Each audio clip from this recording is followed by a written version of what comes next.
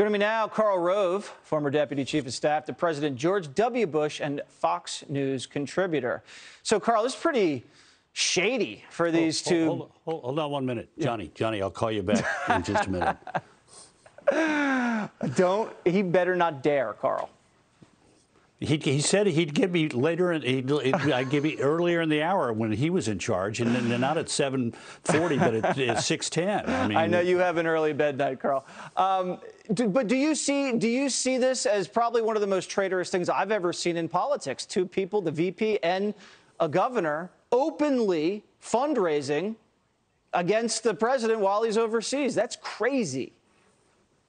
Well, look, this has probably been going on behind the scenes for a while because, look, what are the odds, do you think, that Joe Biden is going to be the nominee of the Democratic Party in 2024? What do you think? I think this. I think zero chance. And as a result, I think that for a long while, people have been sort of jockeying around. We've seen Pritzker going here and Polis talking to the governor of Colorado, talking about the governor of Illinois, talking about it, Newsom running television ads in Florida, Kamala Harris going back to Los Angeles and to Northern California a lot. I mean, she and Mrs. Getty and she and Mrs. Jobs are very close. They've been longtime friends and associates of hers. So I suspect a lot of this has been going on for a while because look, it has been clear to me that Joe Biden, since almost the moment he walked in there, is a transitional figure as president. He is not going to be the nominee of the Democratic Party. And so they're going to be out there. They can claim they're out there talking to people about the midterm elections and shoring up support for the party. But people have been maneuvering quietly behind the scenes for months, I suspect. I suspect the next lunch between the president and Kamala is going to be a little awkward. Karl, you know this better than anybody. Do the donors decide what's going to happen? Are the donors going to be the ones to say, hey, Joe, sorry, it's not going to be you next run?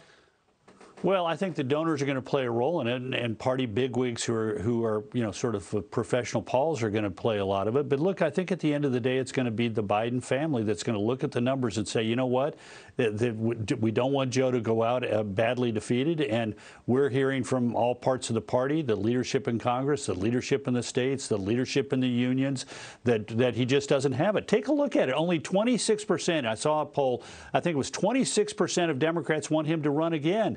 You know, this is not like five people sitting around at Morton's in Washington cutting a steak and drinking cocktails and telling each other he shouldn't run. This is the vast majority of Democrats and the vast majority of Americans who look at him and say, he just is not up to it now. And why do we think he's going to get better if we renominate him at 82? All right. So you're saying the Biden family brain trust is going to be making the decision. Hunter, Jim, and the woman who called Hispanics tacos. All right, we will be waiting with bated breath. They'll have to, they're going to have to wake up to reality at some point, and I guess they will. All right, got to get that pardon first.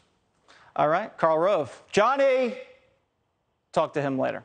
Hi, everyone. I'm Brian Kilmeade. I want you to do me a favor. I want you to click to subscribe to the Fox News YouTube page. This is the only way that I know for sure that you're not going to miss any great commentary, any great news bites, any great interviews coming your way on Fox. You can get it all here on YouTube. So subscribe right now.